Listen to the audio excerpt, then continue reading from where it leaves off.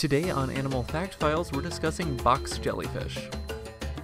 Box jellyfish are called so because they are boxy in shape. Even their scientific name is in reference to their square structure. While these animals are certainly stinging cnidarians, they aren't technically true jellyfish, as they aren't classified in the same order as true jellyfish, though they have some similarities to true jellyfish, such as their life cycle.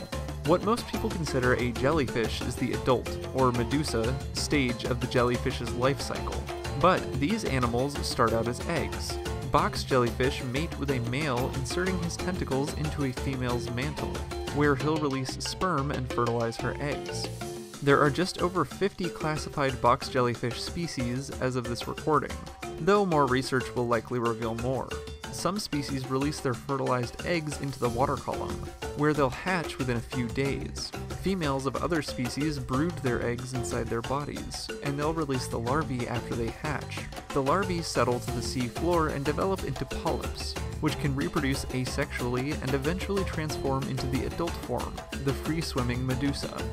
Something that sets box jellyfish apart from true jellyfish is that they are actually efficient swimmers.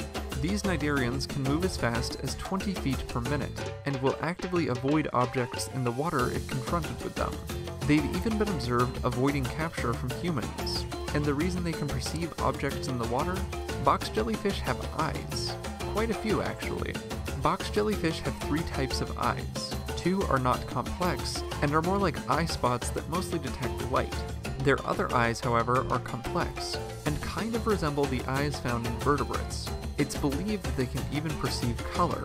It's likely these complex eyes help them navigate their habitats, which tend to be found closer to shore where obstacles like branches, roots, and debris could snag planktonic jellies. What's fascinating about the box jelly's complex eyes, though, is that these animals have no brain, so scientists aren't really sure how the box jellyfish interprets the signals the eyes pick up. Having eyesight may help them escape predators, as box jellyfish have been observed swimming away from objects in the water.